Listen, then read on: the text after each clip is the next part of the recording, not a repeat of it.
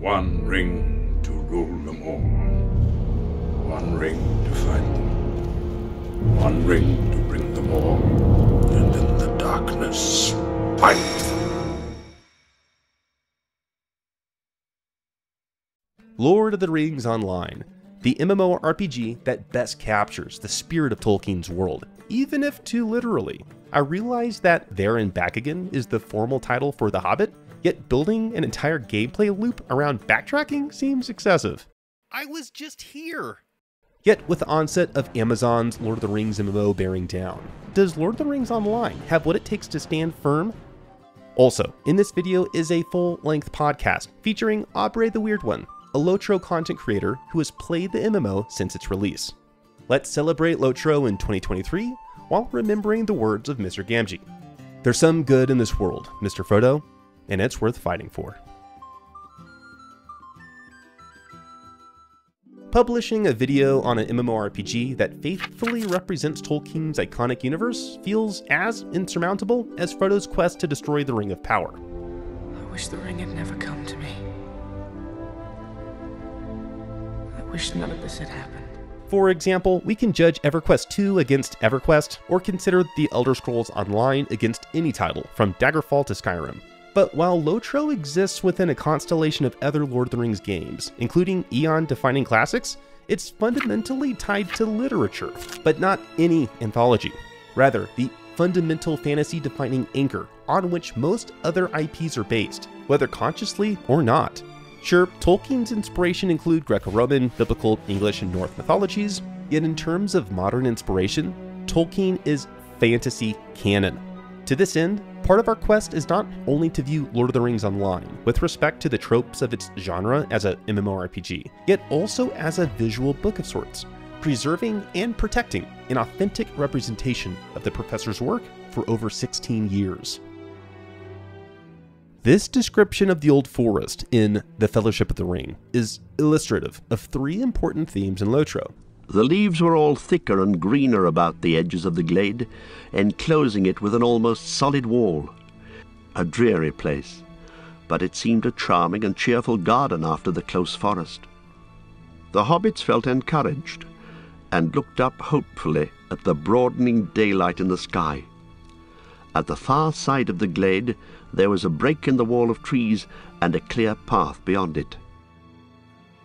We can clearly appreciate the compelling and visceral accuracy with which LOTRO designers have illuminatingly brought Tolkien's world to life. In fact, when I asked LOTRO's community what keeps them playing, the resounding answer is the world. Not combat, not class design, PvP, or another social feature, but in particular, Middle-earth. This took me by surprise, since most Guild Wars 2 players likely would not cite Tyria as their answer, nor those who enjoy ESO Tamriel. Now, while world building extends beyond topographic sculpting, the locations in LOTRO are not only emotionally inspiring, they feel Tolkien. Consider the vast stretches of Rohan or Gondor that pull the writer into its ever-expanding plains, or the chandelier of Or jettisoning from the top of Moria's vaulted ceilings. Feel the depravity of Mordor's repression, or the cold darkness of Minas Morgul's seething fortress. The inspiration of Minas Tirith, standing stalwart against the onslaught of Sauron. One moment you could be delving tunnels on the outskirts of Moria, to fighting door to door through the entire city of Osgiliath, or helping a local butcher serve meat to his customers, then joining children dancing in the rain.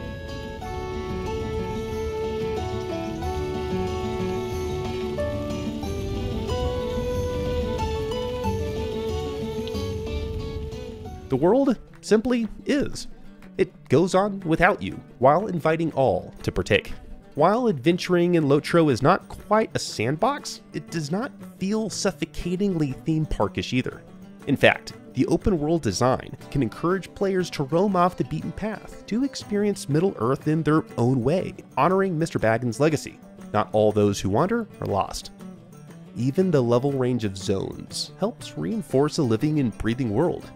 For example, the immediate zone to the east of a new area for beginning characters includes mobs whose level skyrockets above your own, and a teasing collection of ruins outside of Mossward, a new starting town, requires additional training before tackling. Thus, progression is not strictly linear, and you are rewarded for being adventurous, just like the experience of the original Fellowship. Adventuring can include subtle moments of implicit storytelling too.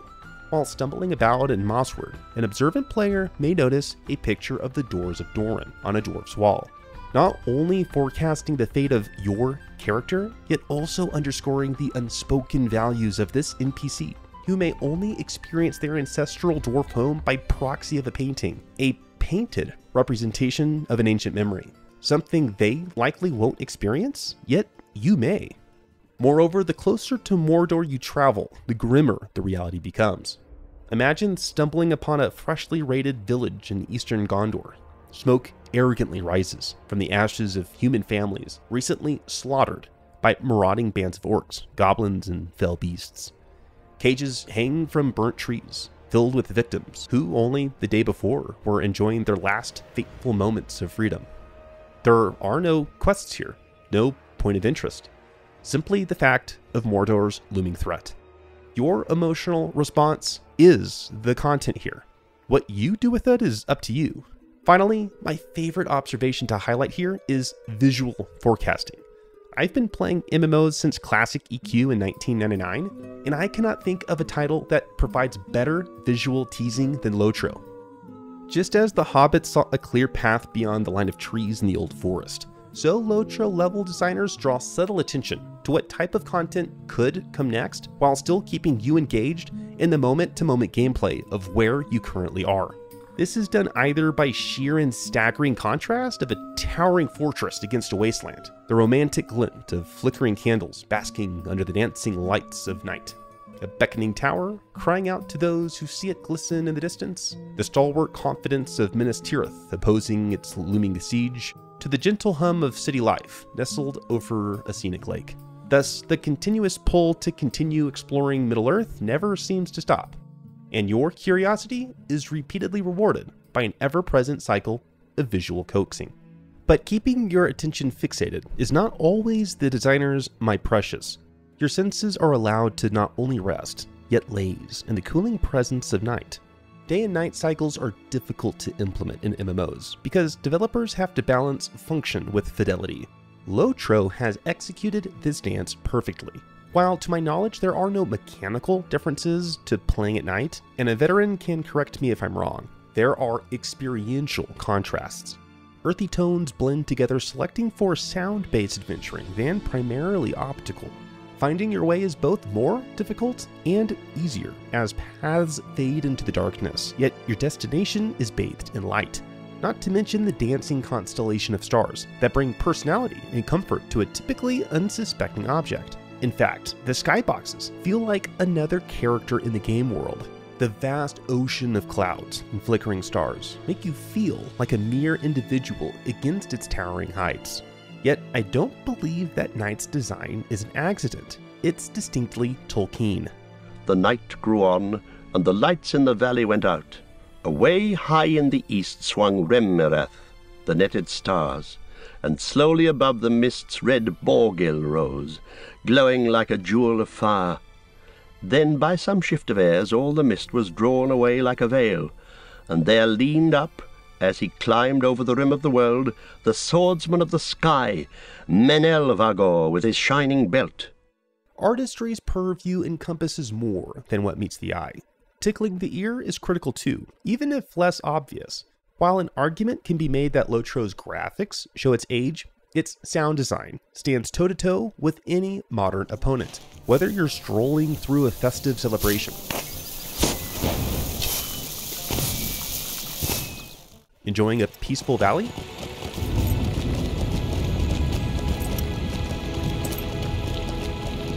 or entering a pub.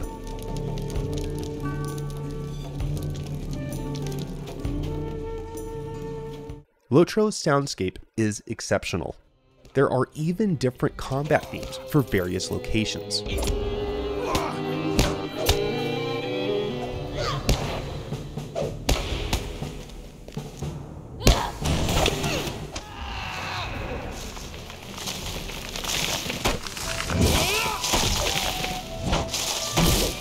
It's as ecstatic as Middle-earth itself. There's even an expansive music system and performance culture, something I hope veterans share in more detail in the comments. Another item to ponder when considering LOTRO is its bookish feel. I don't mean its long quest dialogues or its narration in dungeons. Othrangroth, the Great Barrow, the oldest and largest of the Adain mounds within the Barrow Downs, and home to some of the most terrifying servants of the Witch King. I refer to the distinct components popular in book genres. For example, viewing the world through another character's eyes is common in literature, yet not frequently experienced in MMOs. In LOTRO, you not only have the option to experience key moments in Lord of the Rings history, as if playing another character, yet you are also brought along into the memories of other characters that help bring to life Middle-earth. Still more, the main quest follows books and chapter divisions, further emphasizing the fundamental organizational structure of Lord of the Rings Online storytelling. If I'm not being obvious enough, LOTRO is closer to a graphical novel than it is an MMO. There is a reason why I kept the gameplay section of Lord of the Rings Online until now. Yes, it's a game. Sure, it's an MMORPG. Yeah, it has guilds, instances, quests, items, the standard features that one expects to enjoy within the framework of the genre. While we will give these the space they deserve, it's important to understand that they are subservient to and provide principal support for what LOTRO actually is. Tolkien's magnum opus, materialized in a shared virtual space. As an older title, LOTRO tries to preserve the RPG in the MMO, something that most games in the genre struggle to support. While you rarely have tough choices to make while completing strings of quests, you still feel the thrill of adventure, augmented by bona fide storytelling. The pacing of LOTRO is slower than Black Desert Online or Retail WoW, yet not in a way that detracts from the experience. In fact, if you are looking for an immersive MMORPG that does not implicitly suggest that you are a failure by not rushing to the endgame, then LOTRO leads the pack. With that said, quests are a mixed bag. While the main quest line is engaging, most overworld quests are more or less killer fetch tasks. This is not inherently bad or wrong, yet I would rather these disappear in exchange for a naturally more rewarding open world experience. Moreover, as hinted earlier, backtracking is fairly common, yet this style is not used everywhere. The Brackwater Cave has a good circular design that not only tells a reasonable and fitting story, yet also funnels the player through the experience without any additional hassle. Moreover, it serves as a compelling precursor to Moria's content. If more of LOTRO's overworld was structured as so, I think it would provide a less annoying experience. Here are a few examples of frustrating quest design in LOTRO. After you deliver lunches to hungry dwarves, you must then gather reagents to craft pickaxes. But we were just there, clearing out a cave moments before, so why couldn't I have picked the materials then? And since the retaking of Moria is effectively a military operation, you would imagine that efficiency is of utmost importance. But the process for the player is anything but. This bleeds into the strange dichotomy of being an ordinary hero. This yin-yang can feel jarring. One moment, you're slaying beasts of great renown. Then you are suddenly required to sharpen dull blades, or checking a bed for bugs. It would be one degree of annoying if these were entirely optional side quests. Yet each example I provided is a mandatory step to continue the main story of LOTRO. I understand that in the journey of returning the One Ring to Mount Doom, that the Fellowship must have done mundane, laborious, and mind-numbing tasks. But those details are even too boring to be in the canonical books. So why include them here? These items by themselves are ultimately minor, yet since you will be completing such quests for as long as you play, you will need to decide if this two-phase storytelling is acceptable. Speaking of dull blades, let's turn our attention to itemization. Equipment in LOTRO is entirely standard in the MMO genre. Gear has major and minor traits, upgrades are frequent, and the best equipment is generally acquired by completing group instances. While LOTRO does have a legendary weapon system, it feels like it's better in theory than it is in practice. What currently exists is a rework of an older system that I never experienced, so I lean on veterans to fill in the gaps in the comments. As far as I know, the old system required you to level legendary items, and at certain points, you could customize their stats through various methods. In the new system, your legendary items, while not sharing your level, are tied to your level. So instead of leveling them, you level yourself, and at certain intervals, you can upgrade their level to match yours. Of course, at certain thresholds, additional stats or augments become available for use. The community response to the new system seems to have been met with mixed responses. The older system provided additional depth, yet with more complication, whereas the new system is simpler, yet less inspiring. Both still require leveling, either the weapon itself or your character, so the major change was how improvements to your weapon are governed. Admittedly, this trade-off is entirely subjective, yet the new version has a problem. Legendary weapons, at least starting out, are hardly better than what you normally would have looted through a typical gameplay session. Additionally, in the old system, since you had to level up your weapon, you had some sort of personal attachment to it, like a pet. The new system replaces its journey with your own, severing any emotional ties. Thus, in practice, the system doesn't feel legendary. To add salt to the wound, consider Sting, the elven blade that glowed when orcs were nearby as a result of elven anger infused into the weapon itself. Since orcs are canonically powerful, and if you were adventuring at night or in the deep darkness of caves, this benefit would be immense. Not to mention the rarity of such a blade and the fact that you happen to wield it. But instead of having this type of functionality tied to legendary weapons, glowing weapons simply exist as a cosmetic overlay. Good for accessibility, but bad for immersion. Not to mention that every character must have a legendary weapon prior to entering Moria, so their reputation is far from exotic. Thus, legendary weapons in LOTRO provide little, if any, additional functionality, are inherently common, and have no progression system of their own. Thus, they are legendary in name only, a sad departure from what could be an otherwise excellent opportunity for LOTRO to infuse Tolkien's spirit into its itemization. But even if the equipment system is relatively standard, LOTRO's visual aesthetics are grounded, reasonable, and compelling. Unlike Guild Wars 2's over-the-top particles and fanciful wings worn by adventurers, gear in LOTRO feels part of the world, not out of place. And while the cosmetic system is somewhat wonky, it strikes a nice balance between fashion and function. Speaking of functionality, let's consider combat. As of the most recent update, landscape difficulty options now exist to customize your adventure in LOTRO's overworld. If you want to relive vanilla-like difficulty again, you can do so. Thus, the following comments target the default experience that will hit or miss depending on your selection biases. Overworld content is supremely easy, so much so that I prefer to ignore most of my class's features by turning off the UI and pushing only a few attack buttons. If you want your experience to be akin to living in the Shire, yet everywhere in Middle-earth, then the standard experience is perfect for you.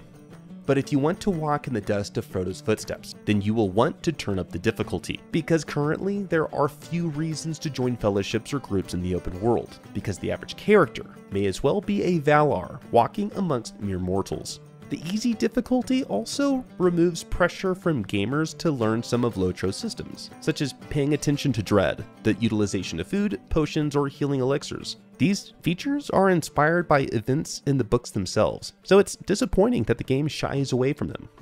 But combat in LOTRO is surprisingly engaging when the game rewards you for leaning into your class's mechanics. For example, the Warden has gambits. These are special abilities that can be triggered after a series of skills in a certain order have been activated. There are gambits for almost any type of situation: DPS, support, tanking, and healing. So as long as you know where the trajectory of the battle is going, you can be prepared. Moreover, captains earn bonuses to special skills after they have defeated an enemy. Prolonged battles require strategy, in that you need to time the death of a foe so that it is not wasted during the bonus's cooldown, enabling you to keep riding the wave of increased damage or healing. I found this flow more important in group-based situations, although time will tell if harder landscape content will encourage the strategic gameplay style. Yet, while the RPG side of the game is not mechanically unique, LOTRO's community is comparatively more vibrant. Seasonal events bring players together to celebrate collectively, including performing plays and, interestingly, performing music, both of which are firmly part of the Tolkien ethos, especially since the books are filled to the brim with singing. O wanderers in the shadowed land, despair not, for though dark they stand, All woods there be must end at last, and see the open sun go past. The setting sun, the rising sun, for day's end or the day begun.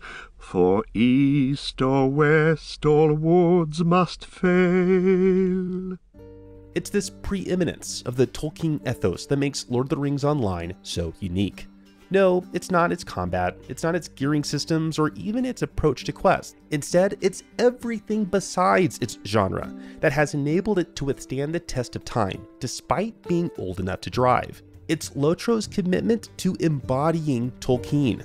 This explains why LOTRO is likely not under any real threat from the newly announced Amazon-produced Lord of the Rings contender.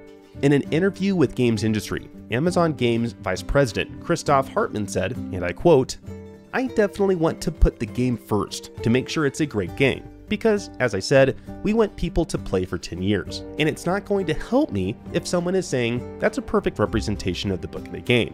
If you're really into that, read the book. Read it another 5 times. Otherwise, if it's a game has to do with playing, and they have to be playful, so there needs to be a little bit of being able to bend the rules to make it a great game." Ironically, the very features Hartmann is going to avoid are the reasons why LOTRO continues to be a success. While I do hope for an enjoyable Lord of the Rings MMO from Amazon, I strongly doubt it will feel as Tolkien as Lord of the Rings Online. So you may be wondering if Lord of the Rings Online is a good fit for you. If you are a returning player, they are working on a stat squish that will make numbers in combat far less outrageously high. A point that you can feel even now as a newbie dealing over 1,000 points of damage. Of course, there are 140 levels of content to enjoy, stretching from the festive hills of the Shire to the foreboding dark skies of Mordor. As a new player, there are unique tutorials based on the race you play, similar to Dragon Age introductions. However, the free options are either dated or poorly constructed, both of which I covered in my prior overview of Lord of the Rings Online. With that said, if you are willing to spend around $20 to purchase the recently released Before the Shadow mini expansion, the newbie experience presented here is far better. In fact, I lament that this isn't given for free to new players, as it is an excellent introduction to the MMORPG in 2023. One issue I highlighted in my former video was how voiceovers in the tutorials did not align with the first line of text. That added confusion when trying to follow what was being spoken versus what was written on your screen. Icon's friend, as Sauron surely knows, the mastery is ours in this battle. I appreciate the voice acting, yet the reception is slightly jarring because only the third sentence is spoken. In the new content, their voice acting properly overlaps with the first lines, making it far easier to enjoy the experience. Scardy spends more time fixing horseshoes than he does forging swords. The new zones are gorgeous and represent how good Lord of the Rings Online can look despite its age. Considering the landscape difficulty adjustments and the upcoming stat squish, not to mention a new class, Lord of the Rings Online is in a great place to either return or begin anew.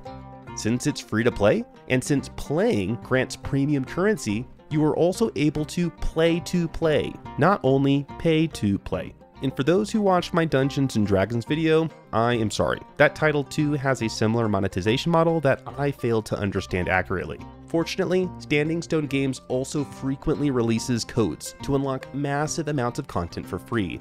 And as far as I know, completing a certain introductory quest now unlocks the ability to ride a horse, a feature originally hidden behind a paywall. So in terms of accessibility, I don't think there's ever been a better time than now to play Lord of the Rings Online. And just as the Fellowship shared honest dialogue about the highs and lows of their epic travels, I am pleased to present my interview with Aubrey the Weird One, a player since Vanilla LOTRO who has much to say about the state of the game. She regularly streams on Twitch and publishes content on YouTube, so please check out her content. Much thanks to her, and I hope you enjoy our conversation. Well, thank you again for carving out time within your busy professional schedule to have a chat. Something I've learned in my journey in content creation, especially when I'm covering an MMO that isn't my main, I'm often making observations from the outside as a non-native, like an immigrant almost. And so I would love to understand LOTRO better from your perspective. Yeah, so thanks for having me here, by the way. This is awesome. Yeah, Just wanted to say that. Yeah, thank you. Yeah, so a little bit about me. I'm Aubrey the Weird One. I actually started streaming on Twitch about 2 years ago, and Oh, yeah, cool. I was kind of playing like a little bit of anything, variety. I did play a good amount of LOTRO, so I did get like a good community kind of started from playing LOTRO, so I just kind of kept playing it on Twitch. So it was a lot of fun. However, I started playing Lord of the Rings online about, ever since it came out. So I've been playing for several years. Vanilla? Yeah, like, so. Are you serious? According. That's awesome. I never got to. I was playing like, original EverQuest and these quirky, Chinese MMOs that came out about that time. That's one of my big regrets. I didn't mean to interrupt you, but I'm you're envious of your history. No, I love hearing about this. Yeah, so this is the story according to my father. Spoiler alert, my family and I really played LOTRO together. It was the first game I ever played, so I was very young. Yes. I was like 6 years old. Yeah. That is awesome. Yeah, it was like the first game ever. So I just gravitated towards it because it was just like that first game I ever played, so I had to keep playing it, right? Oh, of course. No, I understand that. Yeah, my first game was very different. Yeah. But that's, especially it being a family centered experience, that's so cool. Yeah, it's awesome. According to my father, my uncle was one of like the testers for LOTRO, like before even like the beta came out or anything. Oh, that's cool. Yeah. Yeah, so my dad always played under my uncle's account because he had to use a special code. So my dad got really into it. Yeah, and then I got really into it because I always watched my father play. And I essentially made an account under my father's account because I was, 6. So I couldn't really play a game. Sure, totally. Yeah.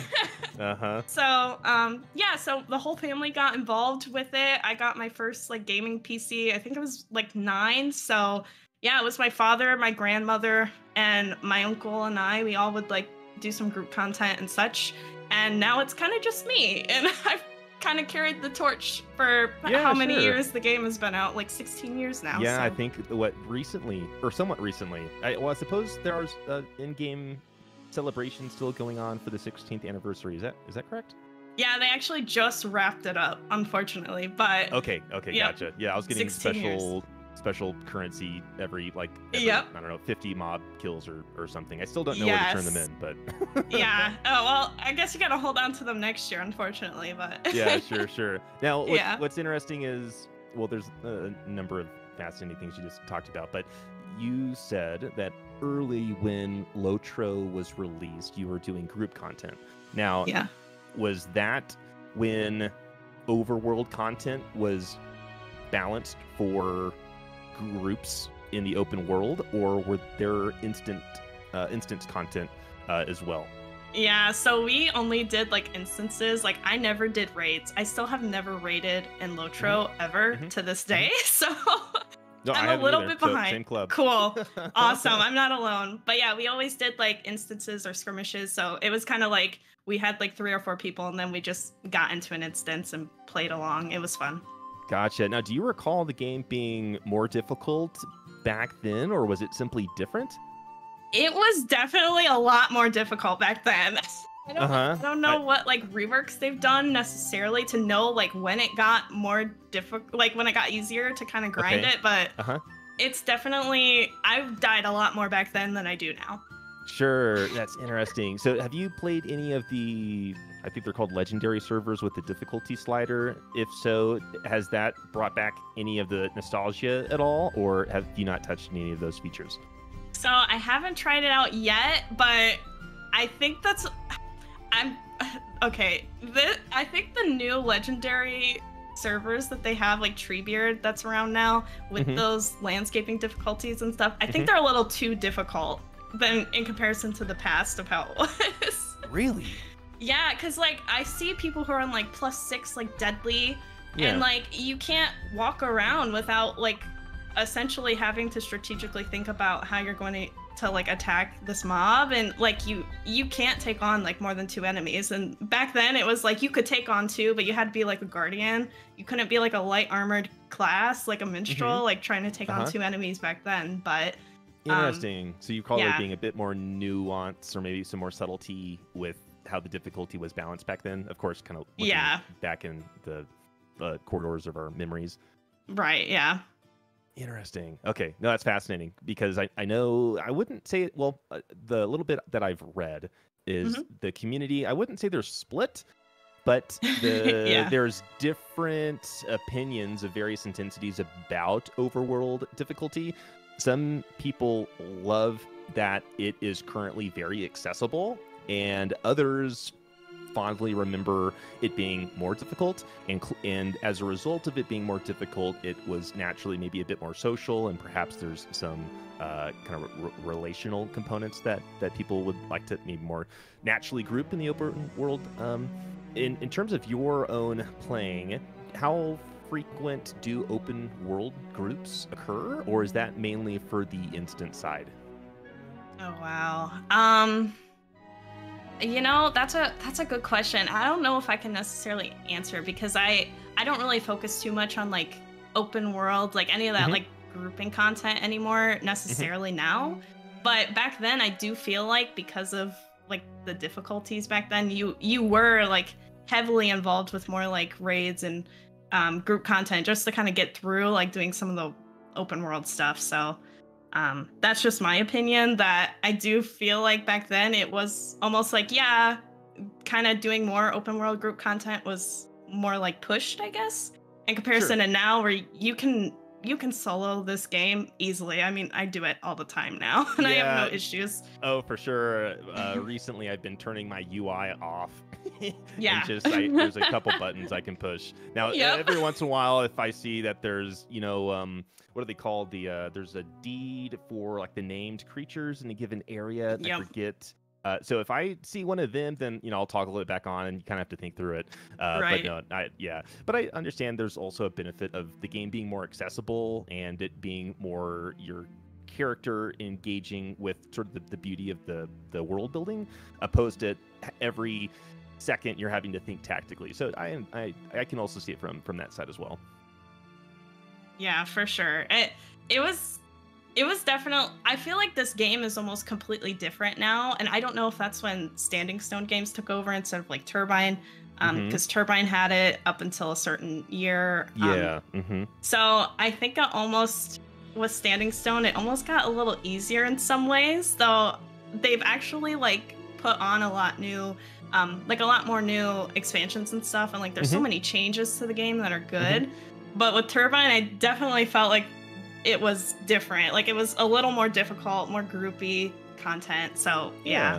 Interesting. I must have dipped my toes in occasionally under Turbine, but I think most of my playtime has been under Standing Stones. Now, you did mention there have been changes to the game that you do like, especially under Standing Stones. Do any of those changes immediately come to mind? The number one change that's been fantastic, and I'm so glad they did this, which I believe Standing Stone put this into effect, maybe Turbine did, but I believe that it was Standing Stone that made it that the traits, because every class has like traits, virtues that you have to get in the game, which you would get from like deeds, but Turbine, like back when they had it set up that your Slayer deed, so like say you have like to kill 40 slugs in the Shire, and then you have to do the advanced version of that. Then when you did the advanced version of that deed, that's when you would get like a certain virtue trait that would hopefully go with your class. But if it didn't go with your class, like if it didn't have stats that you needed, like might, then you essentially would have to go find another Slayer deed and like hope that you were like picking the right Slayer deeds that could help you. And then you'd have to randomized? Like, yeah, it was kind of, because you could always look at like what the reward would be for whatever deed you have, but like if you don't have the advanced deed, you don't know what your reward will be until you get to the advanced deed. So you'd have to grind to at least the advanced deed and hope that it's relevant. Right. Yep. And then some of them, it kind of sucked for the light armor characters. From my perspective, I saw a lot that they had all the exploration deeds. So like, it was so easy for minstrels, rune keepers, lore masters. They just had to go out and like find certain areas in a region, and then they would get their trait. But like for champions and guardians, they had to do all the like advanced slayers, and those took hours. Interesting. It kind of reminds me, I don't know if you ever played Star Wars Galaxies, the MMO, but early on, if I recall correctly, in order to unlock Jedi, or at least like the ability to level into it, each account had its own random seed for which skills you had to level into, or it was something along those lines. So obviously that's a more extreme example, but I could still imagine the... I guess different people could respond to it in different ways, but I know for me, if I'm... because I like character building, if I have a specific build or trajectory for a character, and if the game doesn't tell me early on how to get there, I could find myself being a little frustrated at that. Right. But I'm glad to your point that it has been changed, and in fact, I think it was... I was playing today earlier, in fact, and there was a deed. I'm playing a human captain, and there was a trait, I believe, I'm still learning the terminology, that I had to kill a certain amount of wargs, and I forget whatever the stat was. But to your point, I knew ahead of time how to get it and what the reward was going to be, so I could make the choice as a player whether or not I wanted to make that trade-off. So I could only imagine if it was random and then you spend how many minutes or hours or play sessions doing this, and you realize this is going in the wrong direction for your preference. So that's awesome. Any other features that come to mind in terms of recent either like developmental priorities or content or combat adjustments that you've really enjoyed compared to how you recall and remember and experienced LOTRO in the past? Well, combat-wise, it's changed a lot. That's something I never really followed, honestly, which is kind of funny because I feel like it's super important, but I always played and I would just click buttons and hope I wouldn't die. But now lately, I've been getting more involved with like, all right, this is what stats are, and, I need to know this stuff. Sure, so, yeah, that's mostly how my playstyle was for several years. But the combat definitely has changed. It's a lot... I think it's just a lot more, I think there are less skills that are, it's not that like easy to pick up anymore, I guess, to kind of understand that there are less skills. Like if I pulled up like an old screen of my old character back when Turbine had LOTRO, like back in the early days, I feel like there was a lot more skills than there are now. And I like that there's less to learn because of that. But at the same time, it kind of does... It makes things a little too easy now. So it's a mixed bag. In terms of over-tuned, in terms of like skills do more and okay, interesting. I feel like there would be like separate skills that only did like maybe one singular thing, and now skills have like multiple different like buffs, or they just have way too many like they have too many different like buffs apparently. Or interactions, or different ways you could layer effects, and Thank you. Yeah. No, that's interesting, because I remember early in my captain's experience, and I was trying to pay attention to game balance, and my auto attack at the time, I think, was doing only 10% of what my direct damage melee attack could do. And so now this was still early on, but it kind of gave me a signal as to where the balance was heading. Now, I have a 105 Warden, but admittedly I used one of the leveling like the Valor items. Yeah, I used one of them. I think I got it last year during their big 15-year anniversary, but I wanted to play from the beginning, so I rolled like this captain, and I must have been like level 10, and I was already doing like 1,000 damage with one of the melee skills, and I thought that was interesting in comparison with I don't know, maybe 75 per auto attack. So I see what you mean in terms of one skill being able to, perhaps compared to the past, this one DD is worth 2 or 3 skills versus it by itself right now, right? Yep. Yeah, I'm really going based off of memory when I say this, but I do think that was the case for sure. I feel like they've dropped a couple of skills with some of the reworks that they've done in the future. Yeah, and part of me doesn't mind fewer number of skills as long as the interactions remain interesting. Like I think of early EverQuest. I don't know if you have ever played early EverQuest or the like the private servers, like Project 1999, or there's an Alcabor. But anyways, like spellcasters, for example, could only slot 8, I believe 8 or 9 spells, and those were your skills. Similar to Guild Wars 1, actually. Did you ever play Guild Wars 1? No, I haven't played a lot of other MMOs, honestly. It's only been like Star Wars The Old Republic and Lord of the Rings online. No, that's fine. I'm trying to think if there's Star Wars, I guess, is fairly close to Lord of the Rings. There's like maybe like at max level, there's about like 20 or so skills or something based off my memory. There wasn't too many, but it's interesting thinking back with these classic titles, and they had far fewer skills to or buttons to click, but each interaction was really, really important. And so whether or not you chose to use this skill versus one of the other 7 really, really made a difference versus spreading out 8 skills and then now into 25 or maybe 30. It's just been interesting to see how the genre has evolved. Something I want to circle back to, you mentioned one reason why you cover LOTRO is partially legacy and nostalgia, which is completely valid. Like, still, to my favorite, or to this day, my favorite MMO to play is early EverQuest. I have covered it briefly on my channel. It takes so much time to do anything, though.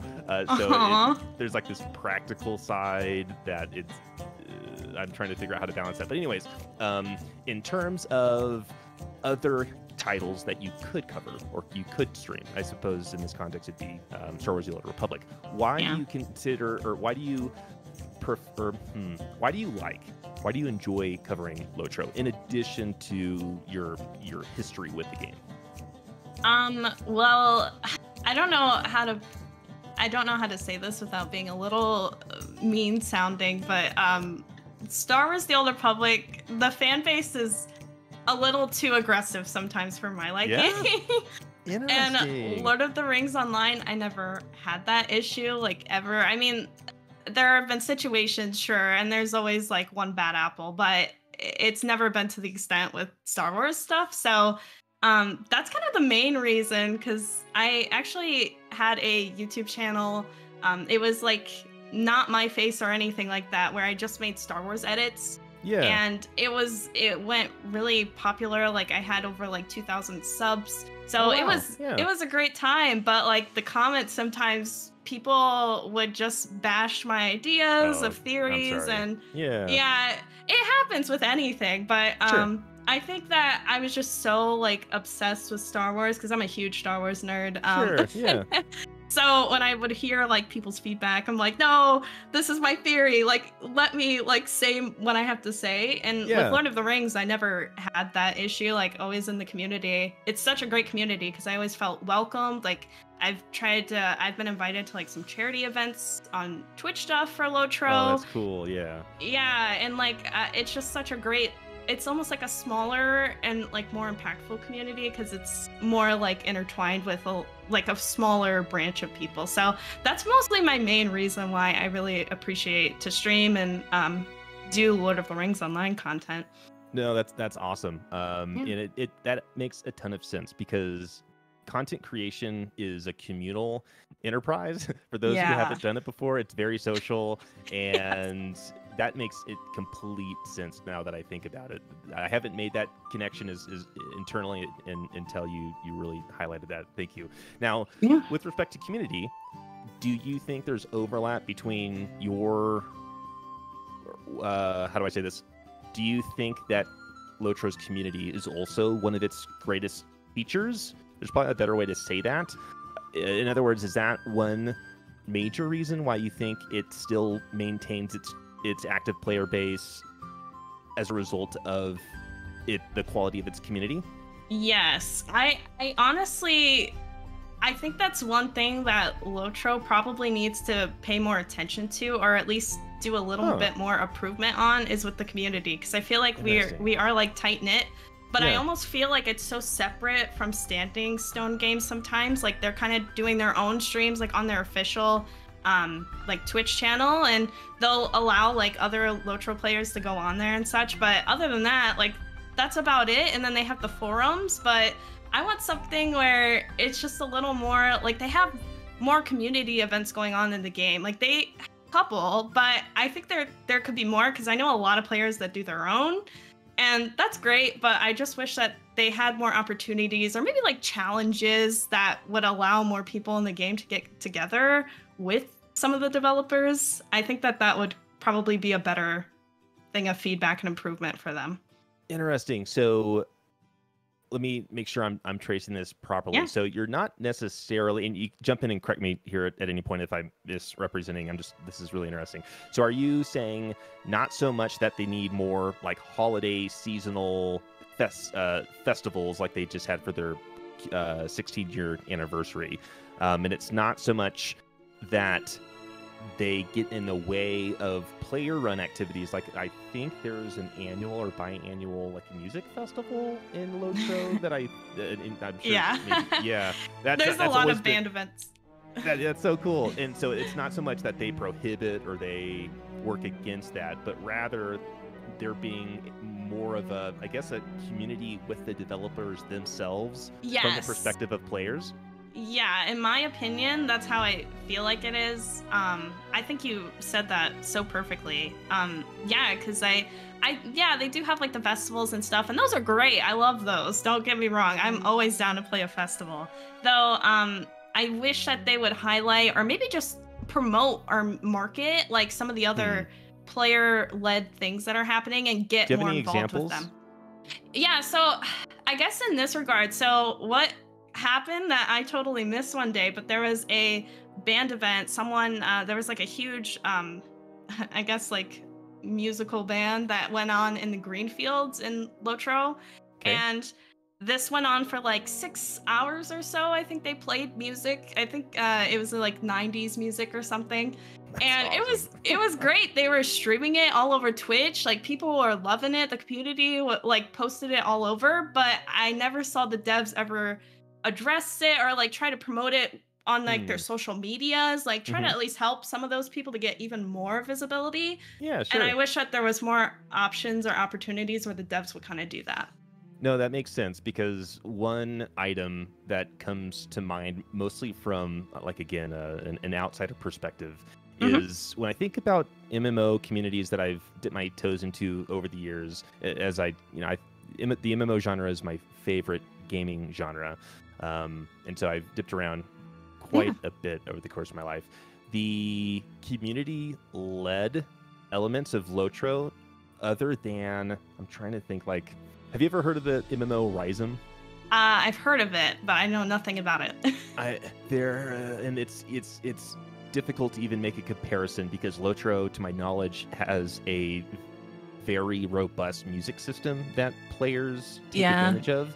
But other than some community-driven activity in Rhythm, and there's, I guess, some role-playing servers with like old school Neverwinter Nights games. But anyways, that's one of the unique components of LOTRO. When I think about, okay, what separates each title from others, immediately that comes to mind is not only LOTRO's community, but also what the community does with the different things within the game, like these music festivals. So it would make sense if the developers or the community manager, the marketing team leaned into that, because in my mind, like, I don't know if you can do that type of thing in World of Warcraft or even like New World. I know that Black Desert Online has a music system, but I haven't come across anything near like the different musical, like the yearly I don't know what it's called, but it's at least once a year, right, where a bunch of different bands in game perform for an audience in LOTRO. Do you have anything you want to add to that? Just like one more quick thing in regards to like Standing Stone and marketing. As someone who is like a marketing specialist in real estate, yes. I think that that's one thing that that could always be improved upon for any game, honestly. And Standing Stone, I think that they could improve it by like you say, kind of just showcasing like some of the community-led events. And yeah, by a perfect example, by promoting like more like annual band tours and stuff, because people are having like tours on different servers, and it's crazy. And yeah, I've never seen anything like that on any other MMO that I'm aware of. So I think that that's like a great marketing thing on their end, and it helps both parties out because the community will get more attraction for all the band players who take time to rehearse and all of that. And then also Standing Stone will get more marketing and potentially more visibility for LOTRO. So that's overall Win-win, right? like a good, yeah, that's an overall thing of feedback I would offer. No, that's excellent. Now, for someone who may not be aware of this, these traveling bands within LOTRO, what exactly do you mean? And perhaps I'm asking the question for myself, because I know there is this festival, and I don't know if it's every year or biannually, or if the community just determines it ad hoc. But you mentioned like there are groups of players that will literally go on tour within the individual game servers. Yeah, so I'm not aware of any like yearly band like tour that I know that has like a name to it. It seems to be like certain players will have like a group like in the Discord maybe, and then they all will go on certain servers at certain times and different days, and then they'll play at a certain location. They'll promote it in like LOTRO forums. What they typically do is they'll take like maybe like themes. Like I know my good friend who I'm gonna shout out here, TD, he's a part of a 18-player band, I believe, and he comes in my chats and he'll tell me like what the band schedule is, and then they actually stream it on Twitch, so that way you can at least see it if you're not on the server. But yeah, they'll typically kind of just take like any 80s, 90s musics, and then they'll broadcast it and then play it for a certain amount of hours. And yeah, it's become like its own community in itself. I don't partake in it too much, so I'm not sure how they plan everything, but they'll have weekly schedules that come out in the forums, so you just gotta have to keep an eye out. Yeah, absolutely. Sorry, I didn't mean to cut you off. No, you're good. So I over here on my other monitor, I did a quick search, and it seems like there's a annual music event called Weatherstock. Does that come to mind? Yes, yeah. I see a lot. Yeah, so Weatherstock's kind of like a location within Lowlands and LOTRO, but I do see a lot of bands play at Weatherstock. Okay, interesting.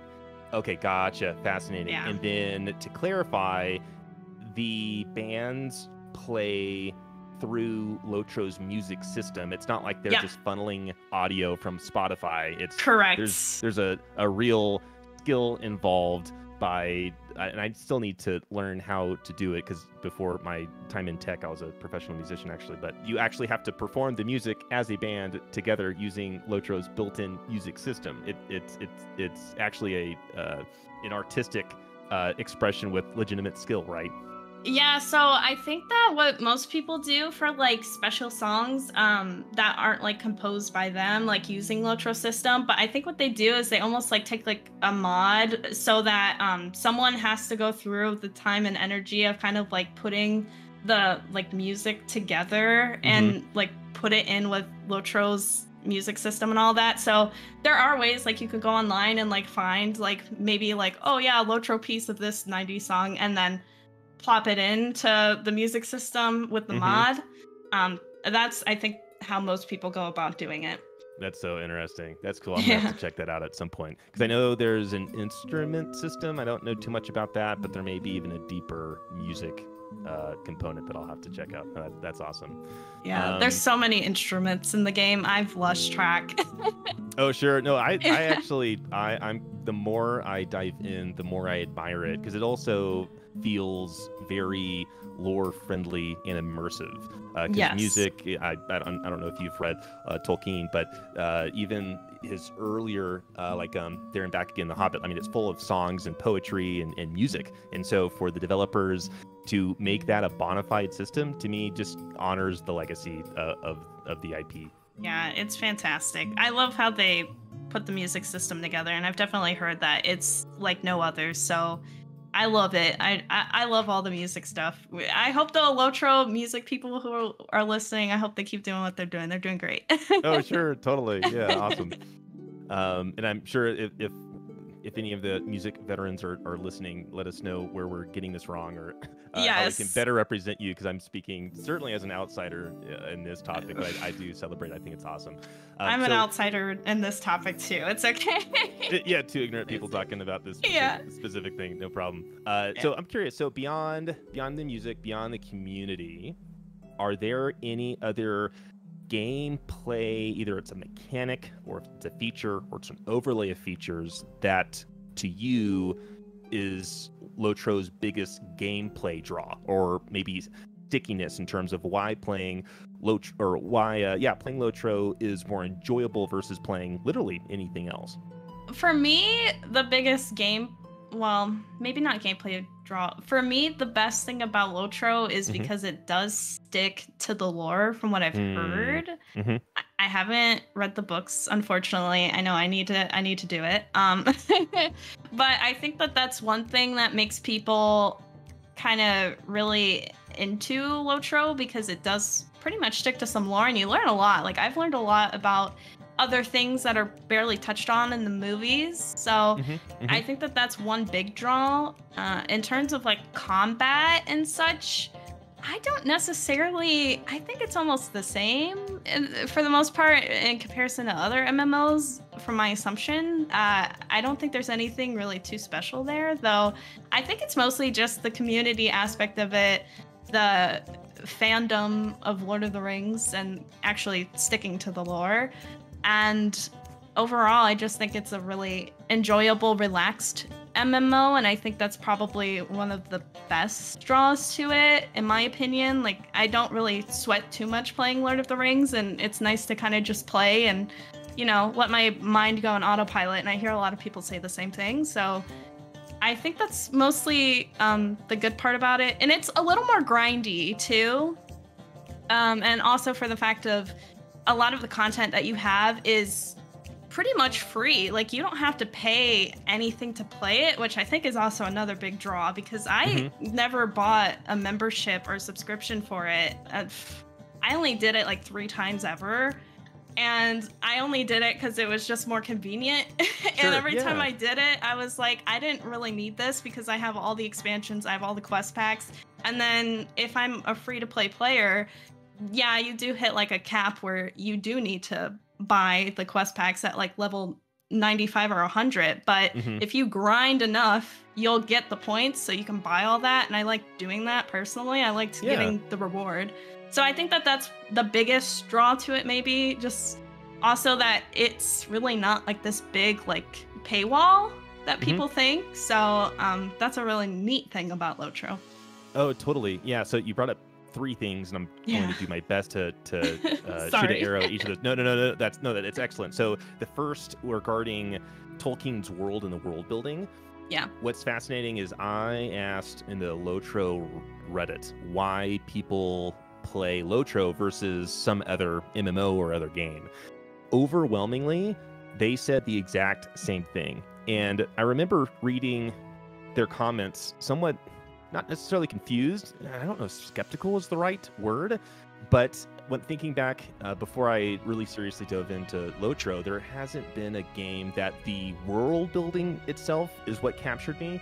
Now, early EverQuest would be an exception to that, but I think it's similar to you in terms of it was my first MMO, so just the magic of, you know, an NPC or something that normally in a game would be an NPC, but it's actually another human player behind that. That is just earth-shattering when I was like 12, whenever you know it came out.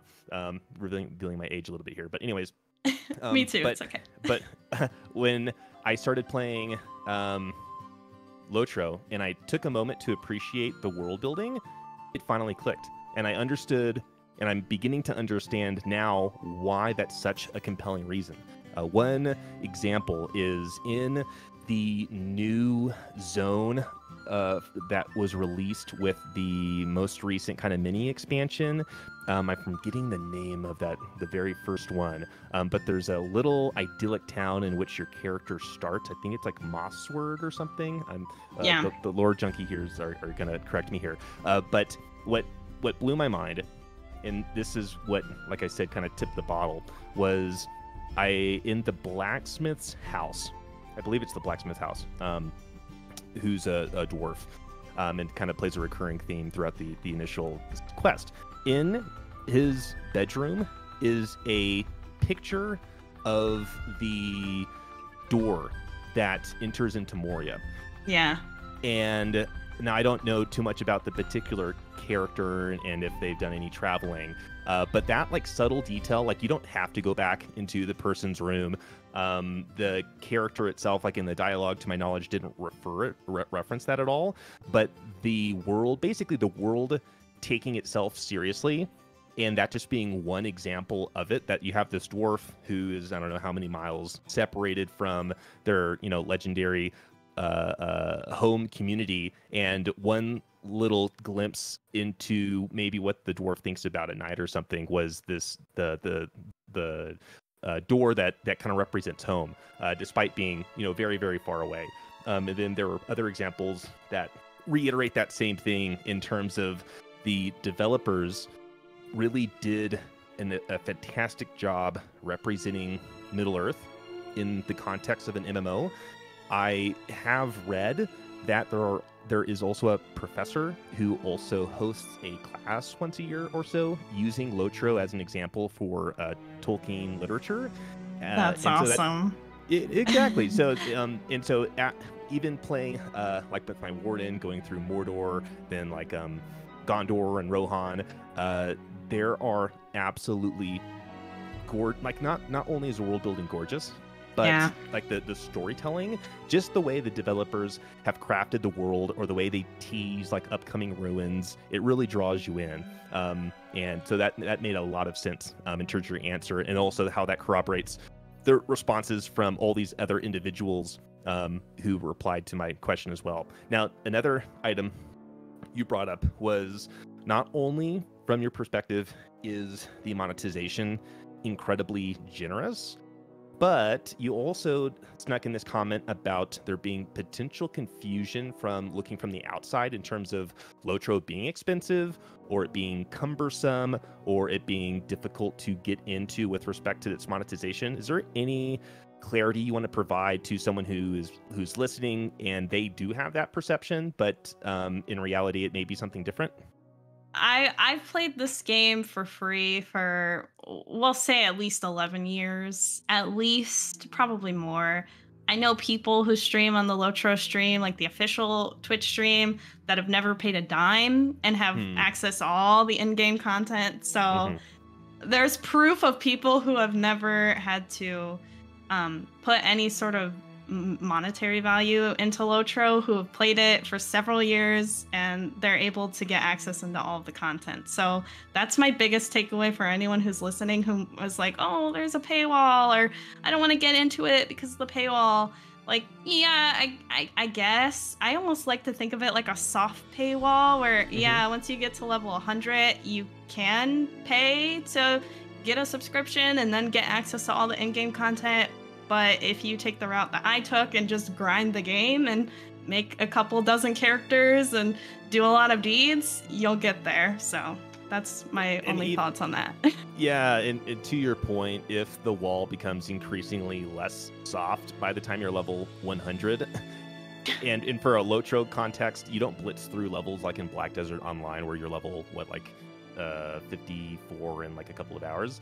Right. I don't know how many hours on my captain. He's not even level 20, and I probably have spent at least 20 hours on him alone. And sure, I wasn't like grinding and speed leveling, but there's definitely a journey involved. So if you actually get a character legitimately to level 100, and it's free, the amount of hours to do that, I don't know what it would be off the top of my head, but that's a pretty insane value comp for free.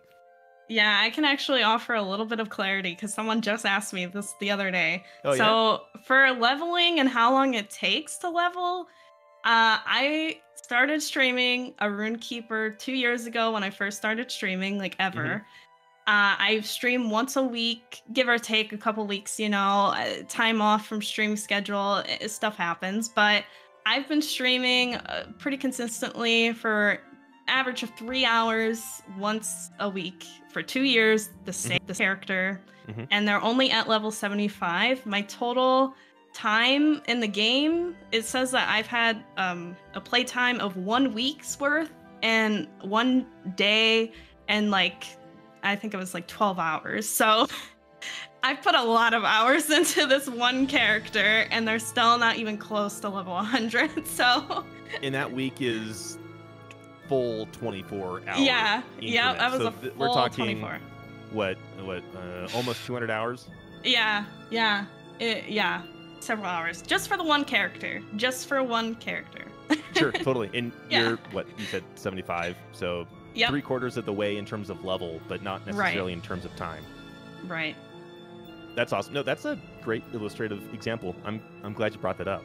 Now I'm curious, and I don't know, some people could view this as a con, others as a pro, but in terms of like length of leveling, now I personally am in the group that I like longer durations between levels because it makes it feel more impactful. But this kind of ties into the, not necessarily with the length of the levels, but that the like a secondary consequence of that is that it does feel like a journey, and it does feel like you are a character within Middle Earth versus there being some sort of skip feature, even though there are those like those valor like you mentioned.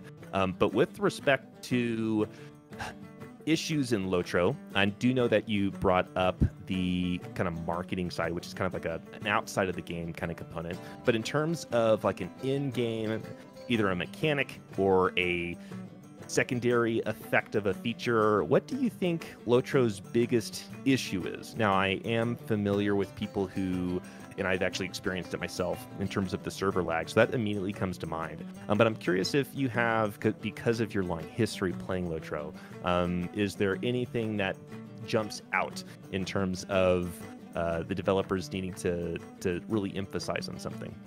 I've had a lot of people tell me that the like the UI, the UX design needs to get redone, and it's something that me personally, I never had an issue with, but now that it's been pointed out to me, like scaling wise, because the resolution is just terrible for people who have larger monitors, like on your character portrait. That is something that I wish that they would redo or fix at some point.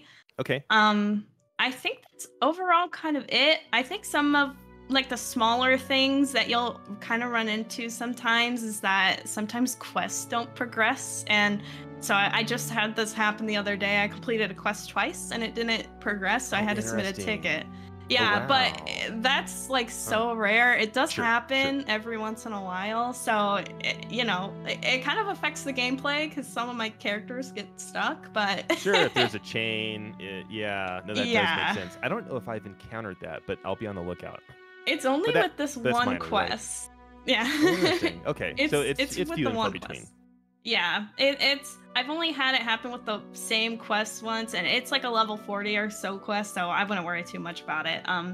Though I think that's honestly it mostly. I think one thing too, just general feedback, and like this happens, so it's not even on them. Like I'm not trying to call them out, but what happens sometimes with some of the newer things that they come out with, they don't really have any sort of plan for people who are kind of stuck in the middle. So for an example, I had a dwarf guardian who was working on their legendary item, and that's like a level 50 like milestone essentially. So in your quest chain, in the story quest chain, you had to get your legendary item up to level 10 before you could access Moria.